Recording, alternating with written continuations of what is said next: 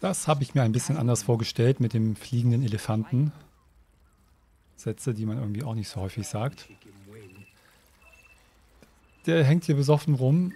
Hat mir jetzt zwar einen Kontakt gegeben sozusagen, aber richtig hilfreich war er nicht. Ich dachte, wir können da schon ein bisschen mehr aufklären. Ich konnte ich konnte nur die Hälfte der Sachen ansprechen. Ich konnte nicht mal die Hälfte der Sachen ansprechen, die ich eigentlich mit ihm klären wollte. Privatgemächer hier oben. Ja, dann. Nicht, dass wir irgendwo reinplatzen, wo Leute gerade beschäftigt sind. Ach, das sind die mit dem schönen Balkon von draußen auch, oder? Zum Teil. Ja.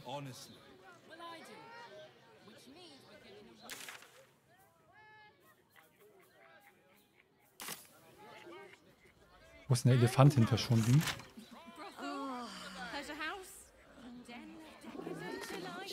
Hier ist eine größere Wohnung. Ah. Bin jetzt ein bisschen neugierig mal. Da bin ich jetzt ein bisschen neugierig. Einschlagen wollen wir die Tür mal nicht, aber wir können das Schloss knacken. Kommt doch mit dem Balkon bestimmt rein. Das ist auch.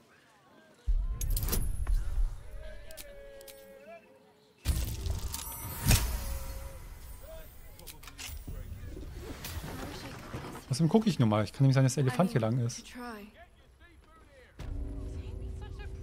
Nymphengrotte. Oh, das ist aber mal. Das ist aber mal eingerichtet. Ein netter Whirlpool. Hi. Oh, hi. Hi.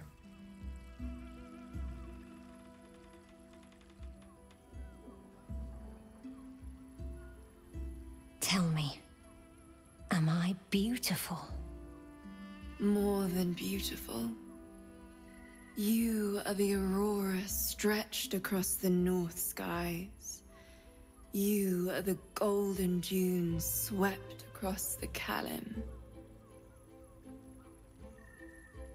You are the fruit of the forbidden palm, soft on my skin, sweet on my tongue. You are my sin and salvation. Ich würde sagen, so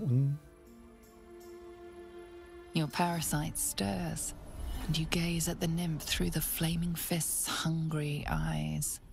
Your muscles shiver with her longing. Your skin burns with her heat. What's wrong, Jara?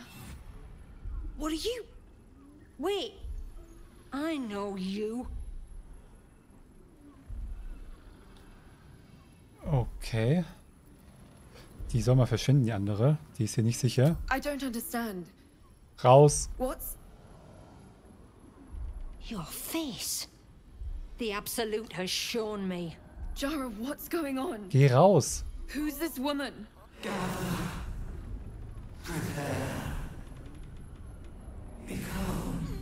Your head screams in agony.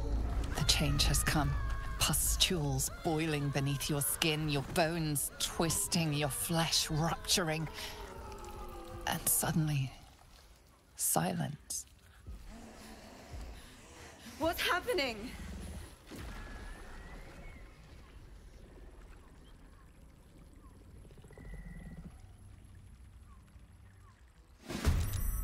Ist aber meistens noch recht schwach, wenn er so frisch geboren ist.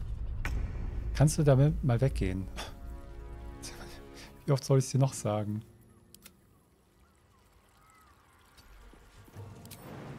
Oh, ich kann mit dem Angriff einfach durch, oder? Ziel ist blockiert.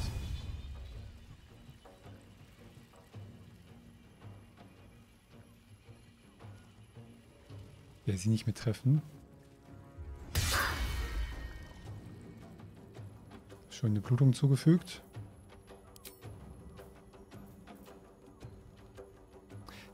Geh bitte zur Seite.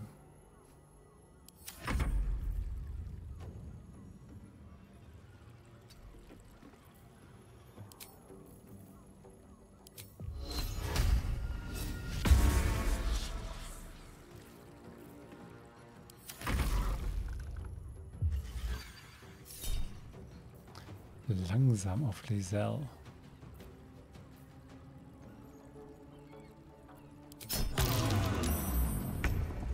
Ist nicht so schlimm. Eine Fernkampfwaffe auch mir jetzt ganz schön rumschleichen.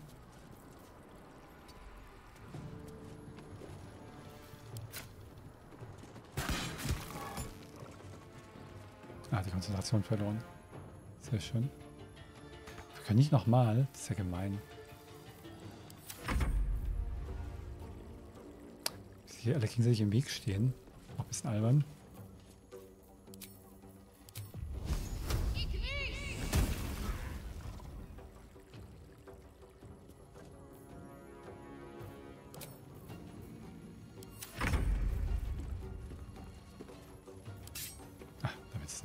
Albern. Ernsthaft ein Fehlschlag? Come on.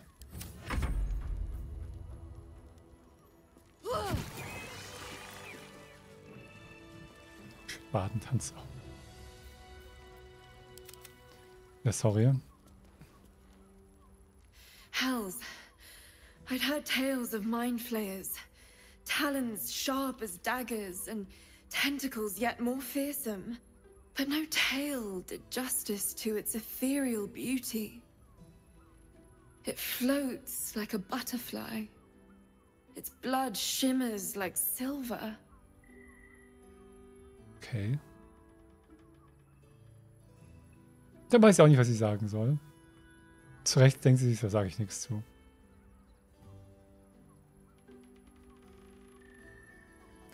Wir lassen sie mal. Bist du sicher? Ja? Oh nein. Okay, jetzt ist irgendwas passiert. Das Ding hätte uns töten können und ihr sinniert über die Schönheit. Eure Kundin ist tot. Man sollte meinen, dass euch das mehr berühren würde. In einem Wort, geht. Er ist in der Tat schön und ganz schön tödlich. Das Ding hätte uns töten können. How could I help it? I don't regret its death. But I marvel that such a work of art could ever live. Okay. Her gaze intensifies. Your breath quickens and your heart skips a beat. The woman's senses are heightened and her fire stoked. The mind flayer is no mere curiosity, but an object of desire. Hat euch das angemacht? Why should I deny it? My urge is as natural as the grape upon the vine. But perhaps there are other flavors that might satisfy my palate.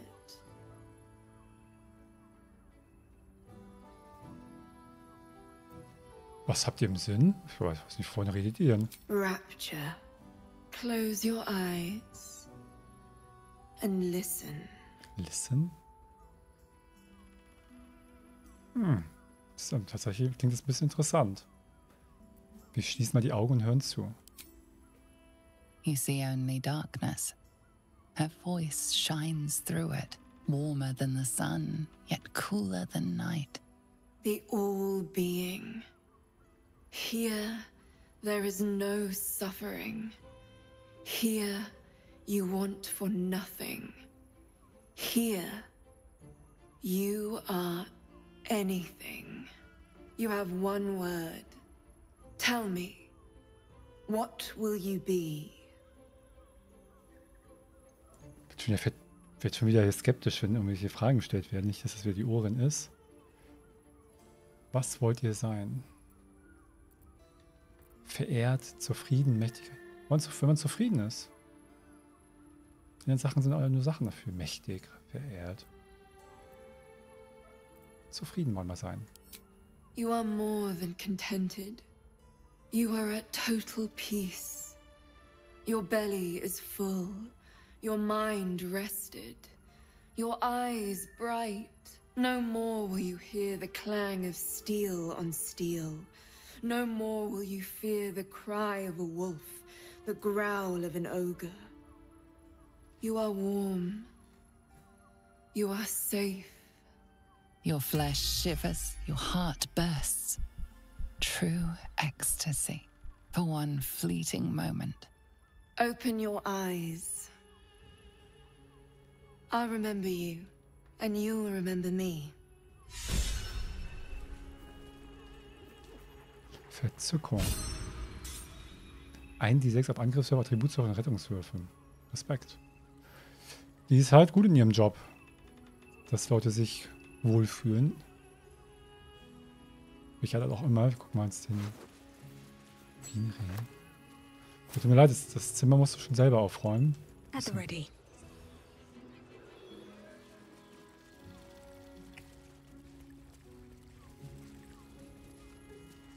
Du machst das schon.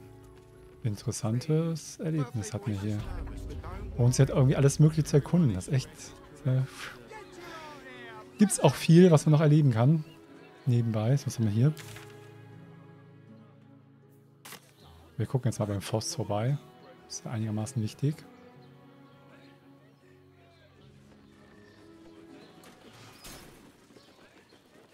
Kithrak. You must hear me, Devil. I will do whatever it takes. Give Raphael. you anything you ask. There is only one thing in this world that I desire. You do not have it, and you never will. The Kithrak? What deal would he make with this devil? You must help me, Raphael. For the sake of my people. Hush now, Voss.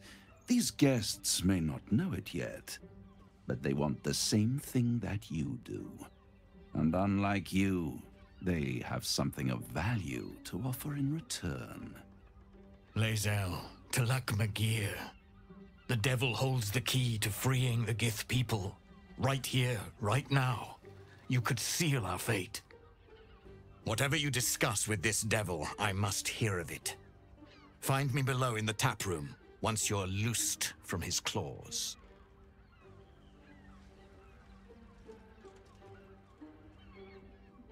I'm glad you came. Not to my door, not yet, but to the final reckoning. One more thing before we begin, though. Sind wir wieder in seiner Butze gleich? Was war das?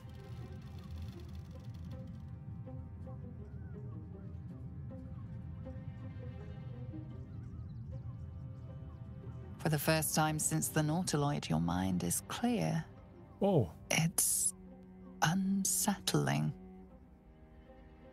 oh. Bevor wir das Gespräch weiter führen, der Voice Actor, der Sprecher von dem ist ja der Hammer.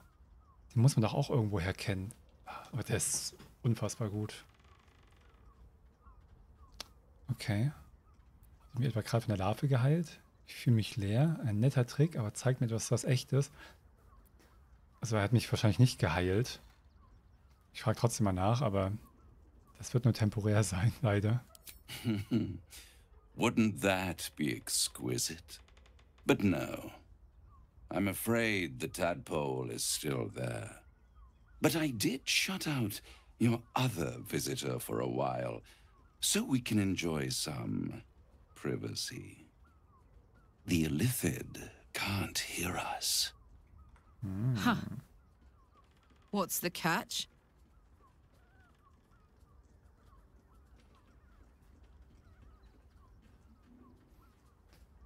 Clever, aber bei unserer ersten Begegnung hattet ihr uns ein Heilmittel versprochen. Das ist kein Heilmittel. Oder sprecht offen. Ja, dann soll er mal offen sprechen. Was will er eigentlich?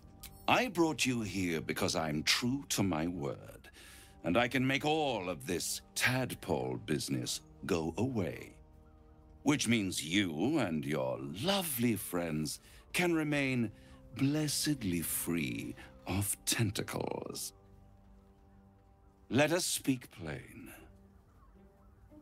I'll admit, you've impressed me. I wasn't sure you'd make it this far.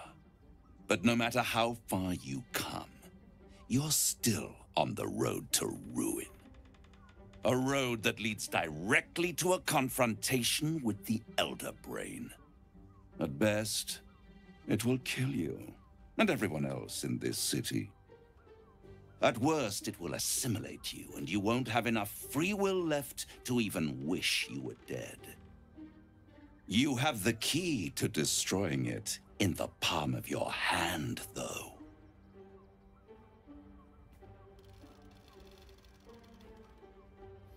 Das Prisma halt. Mit Imperator und Orpheus sind halt beide drin. Ich sag mal eins, das Astralprisma. In a manner of speaking. But it's the one inside the prism that you need, not the Illithid, the Gith. I can give you the means to break him free. Speak, devil. We're listening. Boah, schon wieder so eine große Entscheidung. Das ist halt diese Entscheidung zwischen dem Illithiden und zwischen dem Orpheus. Fahrt fort.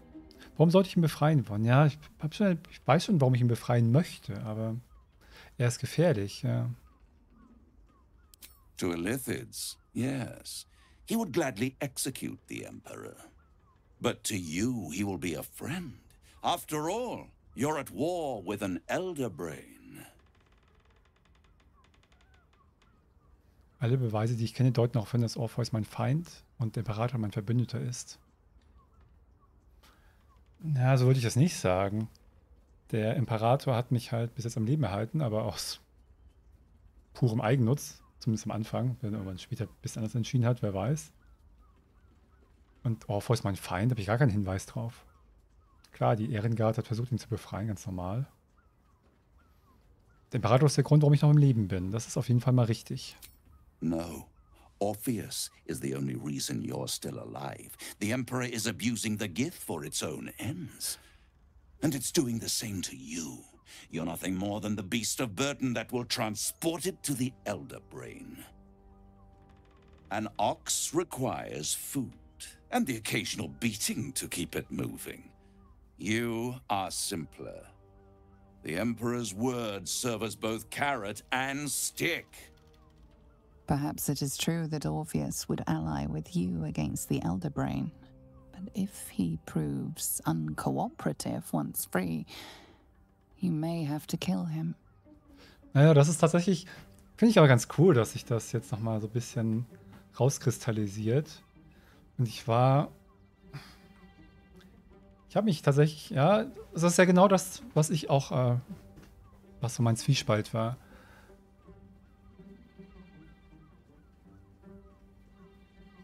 Im Prinzip, also die Macht des Prismas geht zwar von dem Orpheus aus. Das ist klar.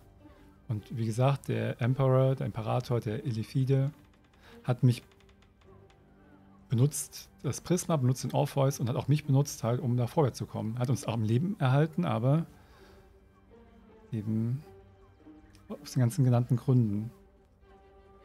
Scheint jetzt nicht der fieseste Typ der Welt zu sein, nach dem, was er uns berichtet hat.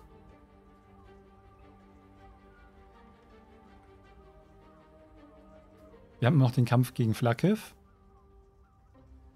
Oder allgemein einfach als Antagonist. Ob jetzt ein direkten Kampf stattfindet, weiß man nicht. Sagen wir, ich würde ganz gerne wissen, auf jeden Fall, wie ich Orpheus befreien. Weil ich finde das eigentlich den richtigen Weg. Macht mir halt ein bisschen Sorgen, wie es hier steht. Wenn der halt durchdreht, nachdem ich ihn befreit habe, das ist halt die große Gefahr. Wenn ich ihn befreie und der läuft amok, man kann es ihm kaum verübeln, dann sind wir halt alle am Arsch.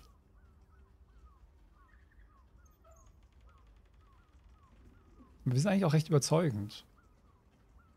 Wir haben einen hohen Charisma-Wert. Mal gucken. Ich will erstmal wissen, wie man ihn befreien kann. Dass wir zumindest mal theoretisch wissen, wie es geht, falls wir in die Situation kommen, wo wir es entscheiden müssen. The Orphic Hammer. An artifact capable of shattering the chains that hold Prince Orpheus is held securely in my House of Hope, even now. Das ist ja unerhört praktisch, dass ihr genau das habt, was ich brauche. Das ist ja ein dickes Ding. Isn't it just? And it's even more convenient that you can give me exactly what I want in return. There it is. Of course. Ja gut, dass der jetzt hier nicht aus Freundlichkeit arbeitet, das ist jetzt nicht überraschend. Okay, worauf seid ihr aus? Worauf seid ihr aus? Ich frage einfach mal, gar nicht spekulieren. Power. You free Orpheus, and in doing so save the city, the Sword Coast, perhaps the whole world, and your own precious skin too. And you give me the crown that dominates the Elder Brain. And you, Lae'zel of Kalir, want to free the Forgotten Prince, do you not? I want nothing more. Then it is settled, is it not? A crown for a hammer. A bargain of a lifetime, Lae'zel of Kalir.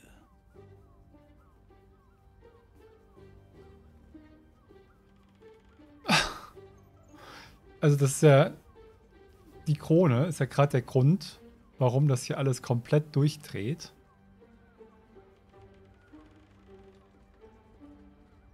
Es hat ein super mächtiges Artefakt. In diesem Fall wurde es genutzt, um das Ältestenhirn zu kontrollieren.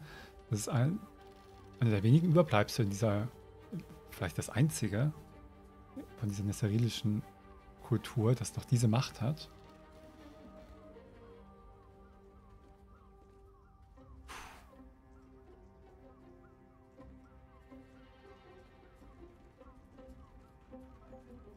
Wenn ich ihn frage, was er damit will, wird er mir auch eine vernünftige Antwort geben. Was die Krone ist, wissen wir. Also es klingt echt verrückt, ihm so ein mächtiges Artefakt zu geben. Better to have it in my hands, and far from your precious world, than in the hands of the gods and monsters that fight over this city's soul. Warum will er denn die Krone so dringend haben, fragen wir doch nochmal. Power. Ancient and full of wonder. I have craved it ever since the arch-wizard Karsus created it, long centuries ago, and brought doom to the empire of Netheril. That was the great age of humanity, and Netheril's flying sky cities were the apex of civilization. I was there the day it all fell apart. Entire cities plummeted from the sky like angels with broken wings. The screams, oh, the screams. Hundreds of thousands of people watching in horror as the ground came up to meet them. It was not a happy meeting. And Karsus was responsible. Not driven by malice, but by ambition. He forged a crown imbued with all the powers of magic. A crown that would make any who wore it a god. Men cannot contain so much power. The crown destroyed its creator, and his empire fell with him. Karsus's folly, the bards and scholars call it. I call it hope. The hope of creating a better world, and the perils of unchecked hubris. I knew then that the folly of mortals could be the triumph of devils, and that I could use that crown to unite the Nine under one Archdevil Supreme. Me. Zariel wouldn't like that much. But even I'm not so desperate to spite her I'd put the hells in this bastard's hands. Also er ist ziemlich ehrlich.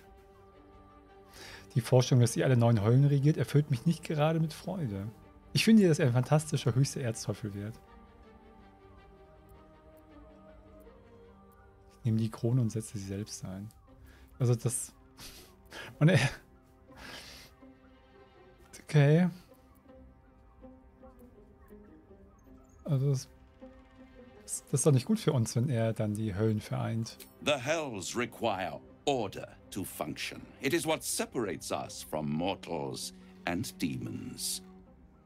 With the crown, I would impose perfect order, unity, efficiency, control. My kingdom would control its borders and stay within them.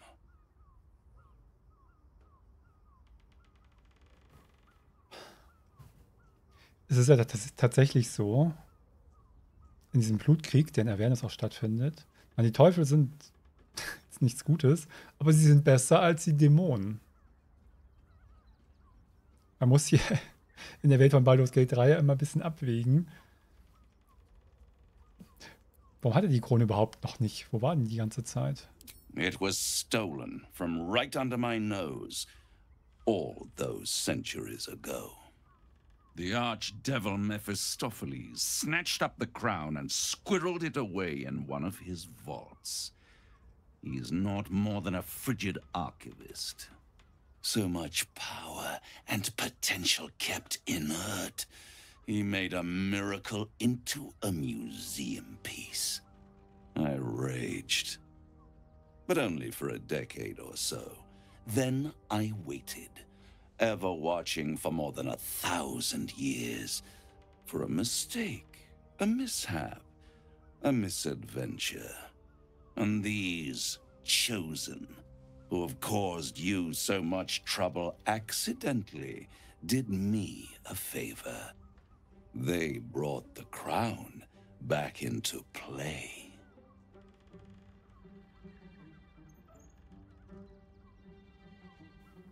Wie haben die denn die Krone bekommen dann? Through the aid of a diabolist, somebody capable of opening a portal to the hells, deep in the hells. They must have raided Mephistopheles' vault. Impressive, I must admit. But they'll be dead soon. If you don't kill them, the Elder Brain will. It doesn't have feelings in the way you'd understand them. But it seems rather angry. It is inevitable. When you destroy the brain, and you will because you must, the crown will be yours for the taking. And when that moment comes, you give the crown to me. In exchange, I give you the hammer now. A simple transaction, it seems, but it's more than that. He's offering you an alternative to the mind flayer in your head. Take Raphael's deal and you could free Orpheus. With Orpheus free, you would have no need to rely on the Emperor. But there's no guarantee that Orpheus would be on your side. And if you take the deal, you'll have to fulfill it. You'll have to deliver the crown of Carsus to the devil himself. He claims his ambition is to unite the hells, but can he be trusted to stop there? Do you trust him more than you trust the Emperor? Skvar! We should do as the devil asks. The Prince of the Comet must rise again. Ist das so der einzige Weg?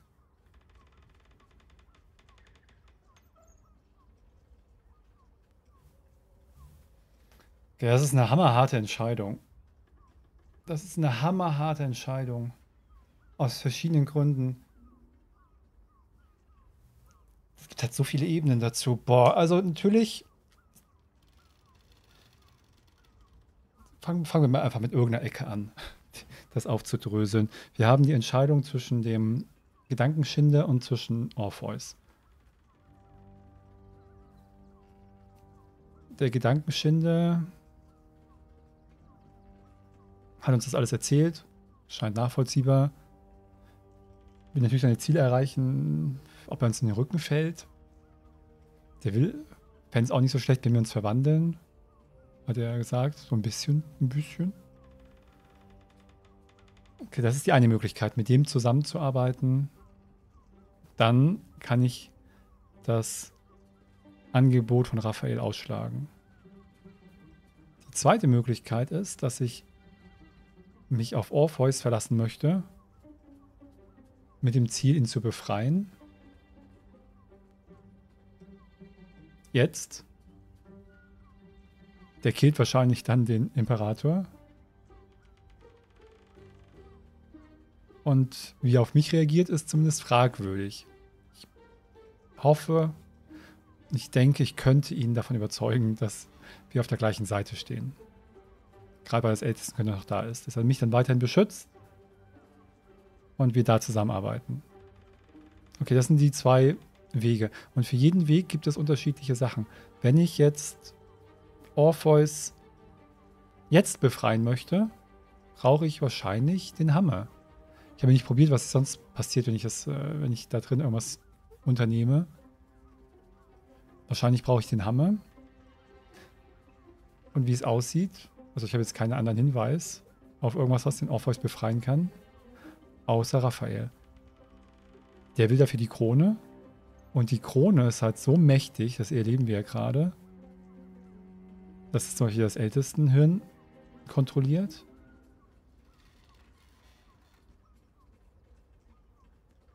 Der Kasus hat es damals benutzt, ist damit untergegangen. Und der Raphael möchte jetzt haben, um die Höllen zu vereinen. Was nicht so richtig gut sein kann.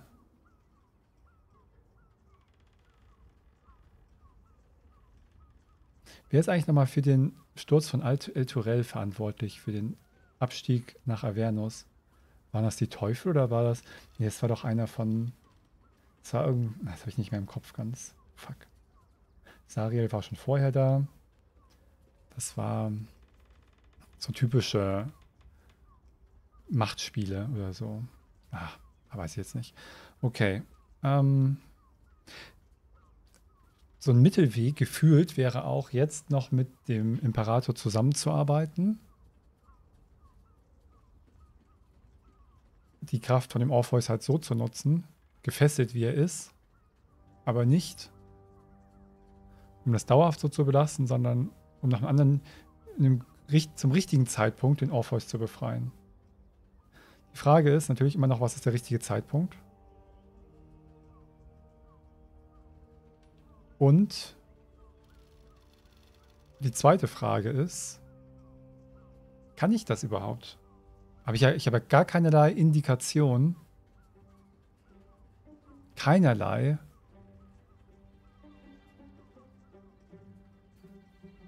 Hinweise darauf, wie ich den Orpheus befreien könnte. Ich habe es ja nicht mal wirklich probiert, als ich im Prisma war. Diese roten Steine hat man gesehen, aber ich habe die leider nicht mal vernünftig untersucht. Das fällt mir jetzt ein bisschen auf die Füße. Gibt es noch andere Wege, diese Steine, diese Fesseln zu lösen, zu zerstören? Oder ist das eine endgültige Entscheidung an der Stelle? Das weiß ich nicht. Ich weiß es nicht. Ich muss jetzt eine Entscheidung treffen. Offensichtlich.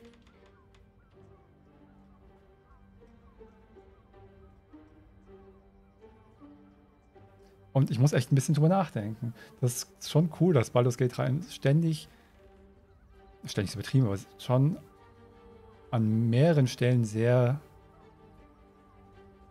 weitreichende und krasse Entscheidungen abverlangt, die mir zumindest echt nicht leicht fallen. Ich weiß nicht, wie es euch geht. Könnt ihr aber gerne, vielleicht jetzt nicht so, müssen wir gucken, wie ihr es immer unten schreibt. Gut, man sollte eh mal erst die Folge gucken, bevor man Kommentare liest, vielleicht weil über die Folge diskutiert wird. Ihr solltet jetzt nicht spoilern in den Kommentaren für die nächsten Sachen, so praktisch, was passiert dann. Aber wenn ihr es auch nicht wisst und einfach nur so eure Gedankengänge, würden mich schon interessieren. So eure Spekulationen, eure Meinung, wie habt ihr euch entschieden, wie würdet ihr euch entscheiden, ohne zu spoilern, was danach passiert. Einfach nur praktisch dann eure Argumentation dafür. Fände ich schon spannend. Und ich muss sagen, ich muss wirklich ein bisschen drüber nachdenken, ohne Witz. Ich glaube, ich mache mir jetzt was zu essen. Ich lasse einfach Baldurs Gate 3 an. Ich esse was. Überlege vielleicht währenddessen noch ein bisschen, weil das ist eine Entscheidung, für die brauche ich ein bisschen. Der Raphael hat Geduld, die anderen warten ja auch. Sie guckt sehr böse, sie guckt entschlossen, ich gucke unentschlossen, ja. Ich weiß es wirklich nicht. Und in der nächsten Folge entscheide ich dann am Anfang, was ich mache. Es wird nicht leicht. Boah, also bis dann. Ich brauche ein bisschen Zeit für mich.